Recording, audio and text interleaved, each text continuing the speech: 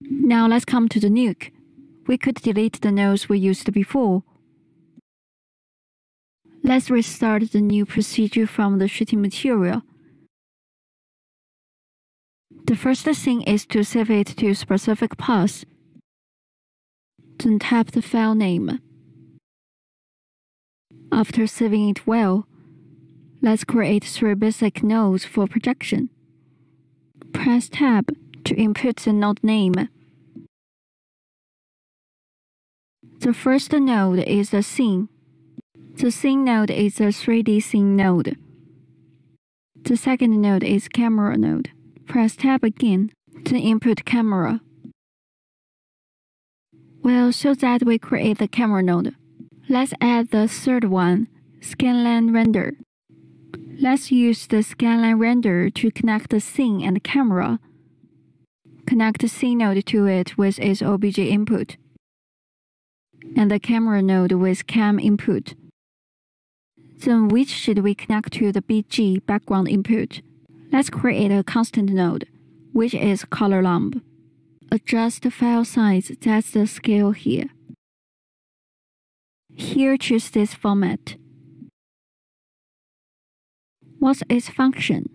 It's to set all projections with the same format as materials. If we use different size materials in projection, the final effect will be concluded in this format. It's a technique, and you can have a try.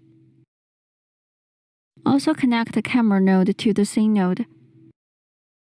Now these 3 basic nodes form into a triangle structure.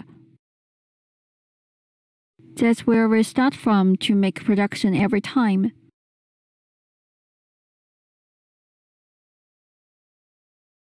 Well, let's check the camera node. Double-click to check its attributes.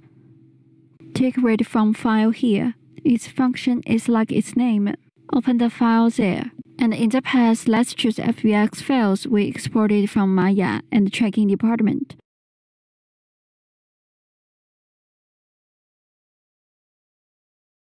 Click Yes. Well, press 1 to quick display it, and check the camera in 3D scene.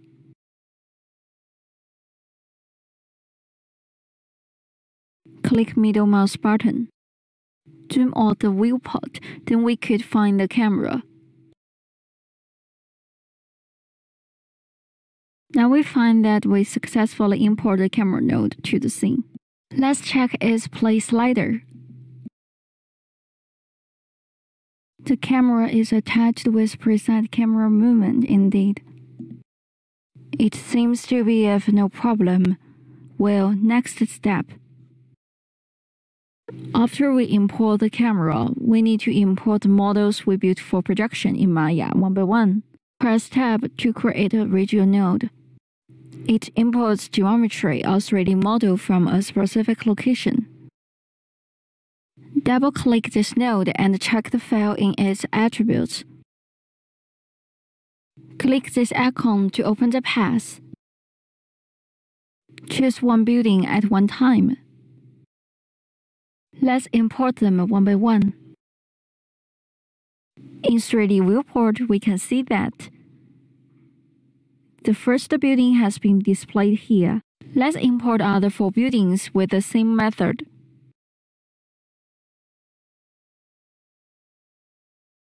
Here I want to emphasize that the naming is very important. Name it with a naming rule. It will be helpful for us to import and input 3D file for the projection and matching layers from Photoshop.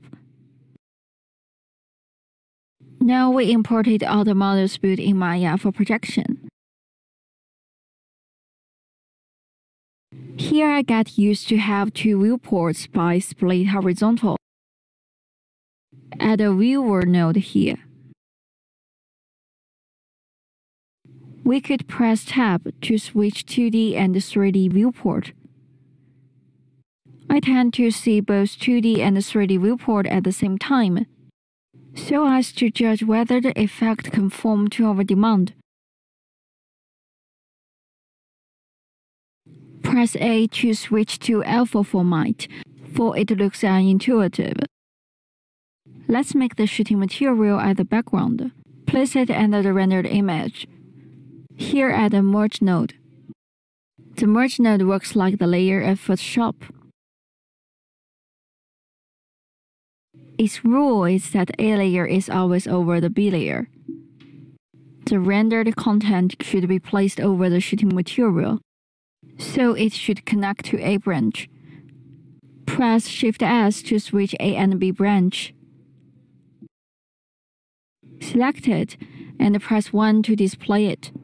Let's switch Viewer 2 to this node, so that we could check what the rendered material over the shooting material is like.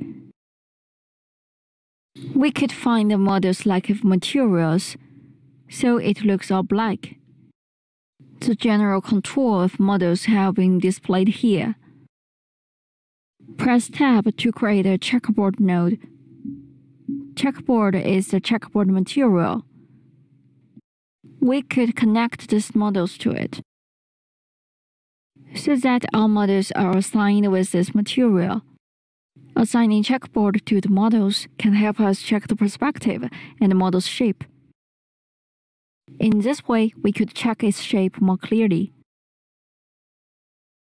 We don't need the floor model for now, and it blocks our observation, so press D to disable the node temporarily. Next, let's play it in Nuke, so as to check if these models stand at where they should be. If there are displacement errors or other errors. Let's check it first. Now watch it patiently.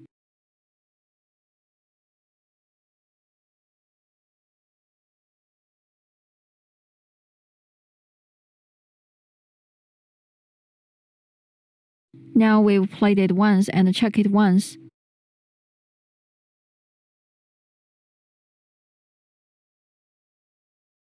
So far, we haven't seen errors in displacement or other aspects. Then we could come to the next step. Next, we need to output a position reference material as the position reference for 2D layers production in Photoshop. Why should we output such a position reference material? If we could not confirm the model's position from the position reference, we may place those buildings based on our assumption.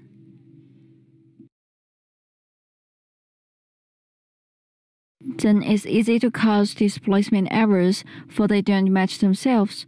Then let's check how to do next. First, find the frame suitable to be exported as the reference in Photoshop. The first step is to find the most suitable frame to paint on. Having checked it once, both frame 1 and frame 260 seems to be improper. This frame seems to be proper for painting, for it remains the right buildings, and it's also when these building clusters are closest to the camera, so that we could save lots of pixels. Here we need to choose the frame full of the content we need.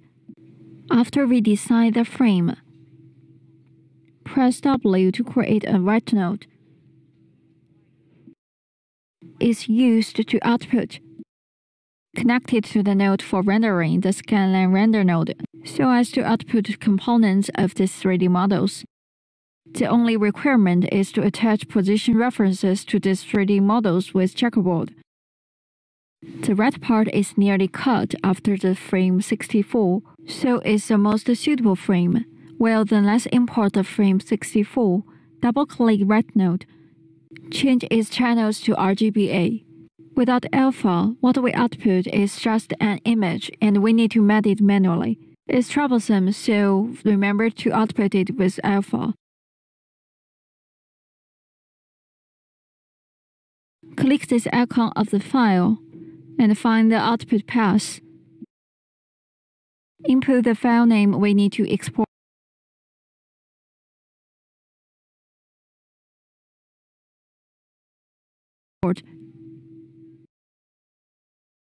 Here I input f64.tif. I tend to use TIFF format here.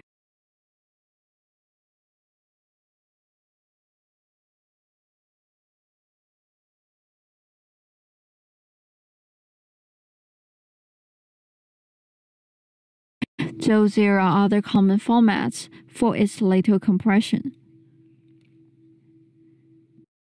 Change database to 16-bit. Click Render, then this panel appears. We could input the frame we need for rendering. Well, here we use the frame 64, so we input 64 here to output the frame 64. After gaining the frame 64 of the models, we still need the frame 64 of the background for the production in Photoshop. Connect the background node to another red node. To output the frame 64 of this shooting material as a background, output it in the same way. Input the path and file name in file here.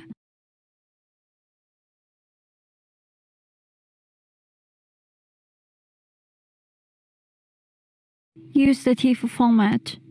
Change it to 16-bit so that we could work directly. We'll press Render. Still input 64 here so that we could output both the frame 62 of the models and background. Now we will output the frame 64 of the shooting material.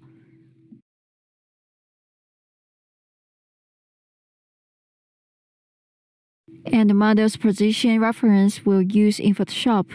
In the next lesson, we will create 2D layers in Photoshop.